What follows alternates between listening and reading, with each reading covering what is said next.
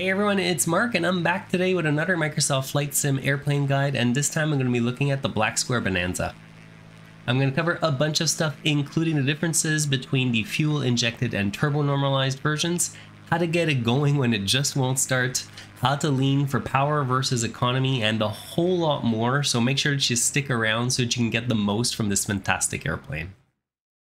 The first decision that you've got to make once you've actually purchased and installed the Bonanza is which version of the airplane that you actually want to fly, because you get the choice between 3 different models. Your first option is very similar to the default Bonanza in terms of external looks, except it's going to have all of the analog gauges on the inside, along with all of the extra realism that you bought the Blacksquare mod for. I haven't flown this version very much, mostly because I prefer the look of the other 2 models that have the tip tanks on them. I just find those tip tanks make the airplane look so much cooler. The big difference between the 2 models with the tip tanks though is that one is a fuel injected naturally aspirated engine, while the other is a turbo normalized fuel injected engine. The non-turbo version is going to lose power as you climb higher and higher, but in the turbo version, you're going to actually be able to maintain that same level of power that you get at sea level up to a much higher altitude. So for all of those reasons, the rule of thumb that I like to use to decide between which version that I'm going to use is my cruise altitude for my flight. If I'm taking off from above 5,000 feet or I want to cruise higher than 10,000 feet, maybe because I need to get above some weather, I'm going to go with the turbo normalized version, and otherwise I'll just go with the fuel injected version. Flying the turbo normalized version is pretty similar to the fuel injected version. There are a couple of little differences that you need to know about, and I'm going to cover those as we go through the flight. Fuel-injected engines like the Bonanza are sort of notorious for being difficult to start, and the modeling the Blacksquare did definitely reflects that. I did a lot of experimenting with all of the different startup procedures that are in the checklist that are provided with the airplane, and although they are accurate to the real world, I'd say that the normal start procedure only works for me 1 time out of 2. To get started, you want to make sure that the throttle, the prop, and the mixture are all at the cutoff position, and then you can flip the battery, alternator, and standby alternator all to on. And then what we've got to do is check that the fuel pump is functioning by just turning it on low for a second until you hear that very low level whine that it makes, at which point you can just turn it back to off again. Next, you're meant to flip the standby gyro on and off to make sure that the annunciator light turns on right at the top of the instrument panel. And with that done, we're going to get to the tricky part. I'm going to start by bringing all of my controls to full, so the mixture, the prop, and the throttle all to the wall. At that point, I can go back to the fuel pump, turn it on to high for about 2 or 3 seconds, and then turn it back off again. That's going to prime the engine by sending in a bunch of fuel into the cylinders, but it's very easy to actually flood the engine, so you have to be careful when you're doing this. I'm going to bring the throttle back now so that it's open by just a smidge, and I'm going to try cranking the engine. In this case, it looks like it caught pretty quickly, so that was pretty good. But if it hadn't, what I would do is then prime the fuel 1 more time for an extra 2 or 3 seconds and try to start it again. If the engine doesn't start after the second priming, what I found works for me is to go to the flooded start procedure that you can find in either the operating manual or even the built-in checklists inside of the sim. And if all of that fails, you can always hit the Control E key to auto start the engine and then just try again next time. If it takes you a few tries to get the engine to turn over, it's probable that you're going to run the battery down a fair bit, and you might get an annunciator light that'll appear right at the top of the instrument panel. The battery only seems to charge when the engine is under load, so don't worry about it too much for now, and once you get taxiing with a little bit more power on, it should turn off.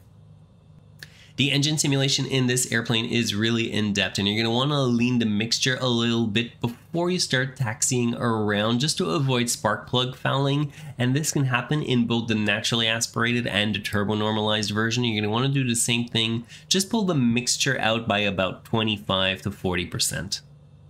I also preloaded my flight plan today from Buffalo up to Toronto into the GPS just to try and keep the video a little bit on the short side. So other than turning a few extra lights on, I'm pretty much ready to taxi. We're going to have a look at everything that we need to know about engine life management in just a second, but before that I want to remind you to like the video if you haven't already, and subscribe as well while you're at it. It's going to do me a big favor, and it's going to help other simmers find these tutorials as well. Takeoff in this airplane is fairly straightforward. First, you want to make sure that your flaps are set to the approach position. Make sure that your cowl flaps are open. And you're going to want to bring the mixture to full rich now for both the fuel injected and the turbo versions, as long as you're taking off near sea level. If you're doing a high altitude takeoff with the non-turbo version, you're going to want to lean the engine properly before taking off to make sure that you get maximum power from the engine. And I covered how to do that in a previous video, so I won't show you how to do it here, and I'll link to it in the show notes. On your takeoff roll, you're going to want to linearly apply power, especially in the turbo version of the airplane, because you need to be careful to avoid overboosting the engine because it could cause some damage to it. Rotation speed is at 74 knots, and once you've got a little bit of altitude under you or there's no more runway left in front of you, make sure that you bring your gear up. And once you're at about 110 knots, make sure that you have the flaps up too.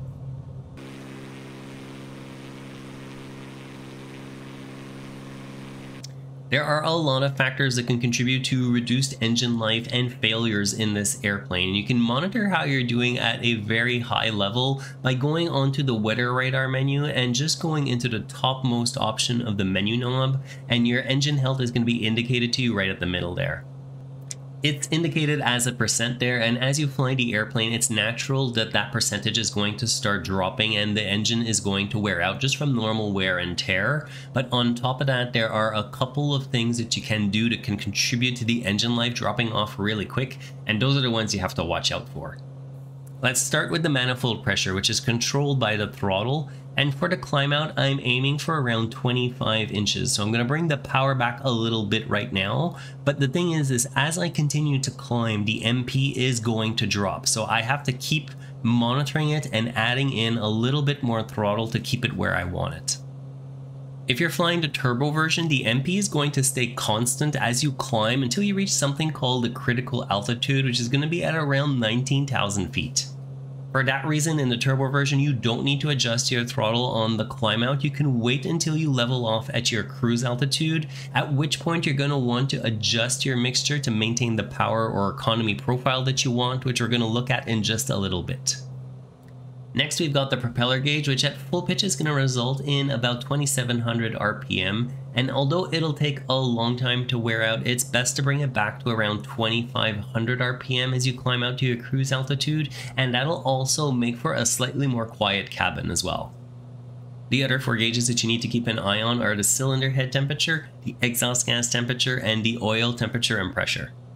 If any of these get to their upper limits, you're going to see that the engine life is going to start dropping off drastically, and you'll have to stop what you're doing and investigate what's going on. It could be due to a failure, which can happen in this airplane, but if it's early on in the engine life, then it's likely something else that's causing it.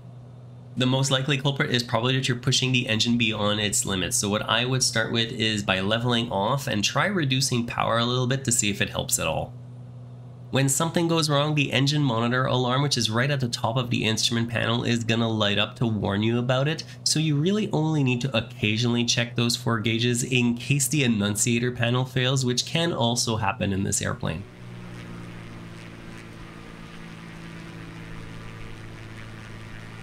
Once you get to your cruise altitude, you're going to want to close the cowl flaps, which are there to make sure that the engine gets enough air during takeoff and climb to keep its temperatures down. But if you leave them open once you're at cruise, your engine temps are going to drop off a fair bit, so it's best to close them to maintain the right temperature.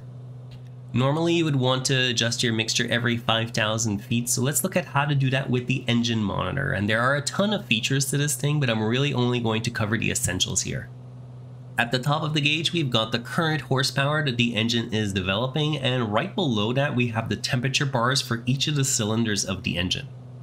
In the top right, there's a little indicator to say if you're in Celsius or Fahrenheit, and you can toggle between the two of them by pressing both buttons on the bottom at once, which you do in Flight Sim by actually pressing an invisible button that's in the middle of those two buttons. The display below the bar graph shows a bunch of information about the engine and also a couple of other things like the outside air temperature, your fuel consumption, and you can walk through all of that information by pressing the left step button. There's a table in the operating manual that can tell you what each one of the values means, and we'll be looking at a few of the most important ones during the flight. Let's start leaning the engine, and there's two different ways to do this. We can lean rich of peak, which is going to give us the most power from the engine at the altitude that we're at, or we can go lean of peak, which is going to give us the best economy from the engine and extend our range as much as possible. I'll lean rich of peak to start, and to get going what you need to do is press the lean find mode, which is the right hand button, and the display is going to say lean R for rich of peak. At that point, I'm going to start pulling back on the mixture, and in just a couple of seconds you'll see there'll be a light that starts flashing on top of one of the cylinders, and then the display is going to say leanest. I'm going to stop pulling the mixture out at this point, and now I've got to actually enrich the engine, so push the lever back in a little bit, and I'm looking to bring it back to the point where it's going to develop the most horsepower. And that's usually going to be somewhere between -28 and -56 below the peak EGT that we found. So really you just have to play with the mixture axis until you find the point where you get your peak horsepower. Once you've found the value that gives you the most horsepower, you're pretty much set for the entirety of your cruise. And if we look at the fuel flow gauge, you can see we're at about 17 gallons per hour. So let's see what happens if we go lean of peak instead to get the best range out of the airplane. There are really only a couple of situations where you'd want to go lean of peak that I can think of anyways, and one is obviously if you're flying a very long flight, but I don't really do that. But you could be in a virtual airline or using some type of career mode where you need to use as little fuel as possible for your flight, and this is going to allow you to do that. I'm going to start by bringing the mixture back to full rich, so that it's like if we had just leveled off at our cruise altitude and we're getting ready to lean the airplane for the first time. And then just like before, I'm going to press the lean find button. This time though, I need to press the middle button for 3 seconds so that it switches from lean R to lean L for lean of peak.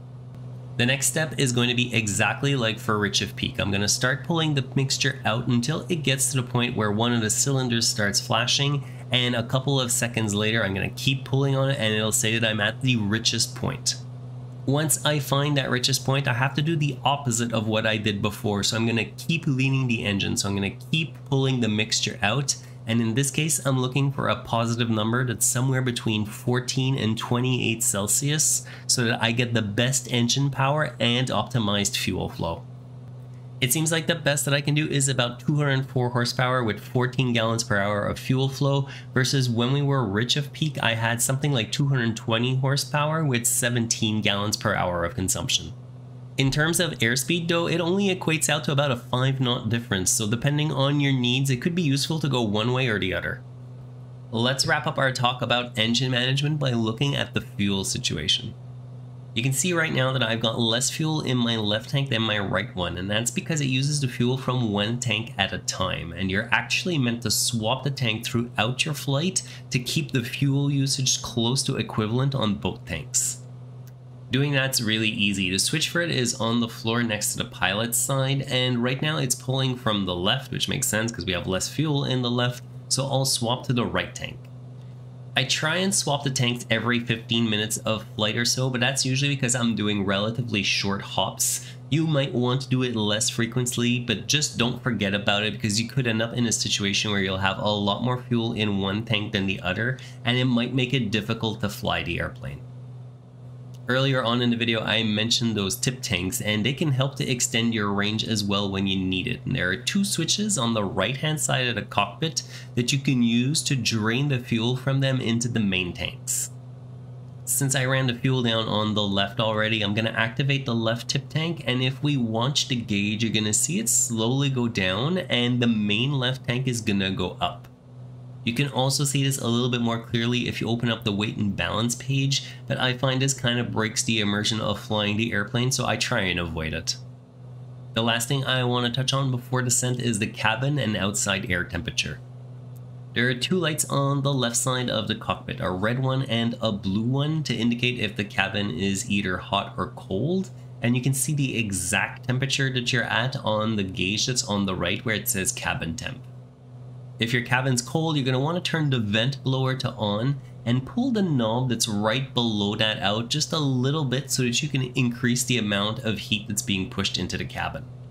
If your cabin is hot, on the other hand, you can turn the AC on first and set the blower to low or high, depending on how fast you want to bring the temperature down. I actually find it a little bit hard to maintain the right temperature all the time, and you have to keep an eye on it because unlike the real world, you won't feel it when it's getting hot or colder.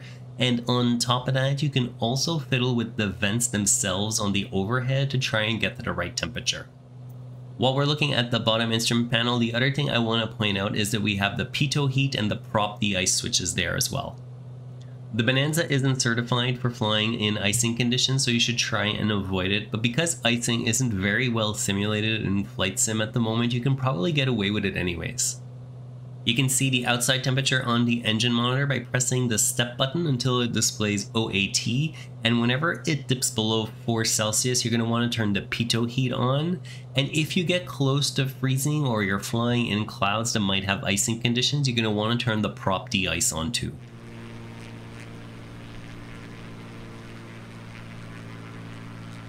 I'll typically plan for an 800 foot per minute descent rate, but you can use something more aggressive like 1,000 feet per minute if you really need it. Although don't forget that the Bonanza is not pressurized, so you don't want to descend too quickly either. It's best to bring the MP back to 20 inches or less, and you can back off the prop to 2,300 RPM so that it prevents the plane from speeding up too much as you're descending. With regards to the autopilot, it's pretty basic compared to what you might be used to with a G1000 or other similar Garmin units. The nav and heading modes work how you'd expect them, however there's only one way to climb or descend, and that's with vertical speed, and it's a little bit finicky to operate it, especially if the cabin is shaking around a lot from the wind. The knob that's next to the AP altitude has 3 click areas which are really close together, and it's really easy to accidentally click one or the other. So what I actually like to do is use the button that's at the center of it to switch between the altitude and feet per minute modes, and then you can use the up and down keys that are on the full panel at the bottom of the instrument panel to change the altitude or the feet per minute to whatever you need it to be.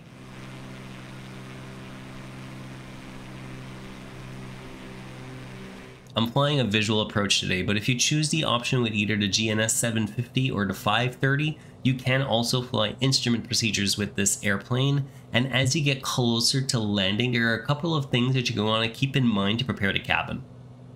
You're going to want to swap tanks one last time to the tank that has the most fuel available. This is especially important if you're low on fuel, either after a long flight or because of a leak in one of the tanks, which can also happen. Flaps should go to approach as you're entering the traffic pattern on the downwind leg, and then to full once you're on base. Or if you're doing a straight-on approach like I am today, I go to approach flaps about 5 miles out, and then I'll go to full flaps at about 1,000 feet above the airfield. The prop and the mixture should go back to full so that the engine develops as much power as possible. In the case where we need to go around, we're going to need max performance from the engine. If you lower the gear while your AC is still on, you're going to get an annunciator light that's going to tell you that the AC door is extended, and that's going to be your cue to turn the AC off to make sure that you get your max performance from the engine in case of a go-around, and it should turn the annunciator light off as well just a couple seconds later. I fly short final at around 90 knots, with my goal being to be at 85 as I go over the threshold and 80 at touchdown. But overall, the Bonanza is really stable and you shouldn't have too much difficulty setting it down on the runway centerline. It gets bounced around a fair bit more if there's a lot of wind, so it's more challenging in those situations to land it, but it's still a ton of fun to fly. That's going to cover it for learning the Bonanza, and if you learned something useful during this video, please make sure to hit the like button and subscribe as well so you don't miss out on the next one.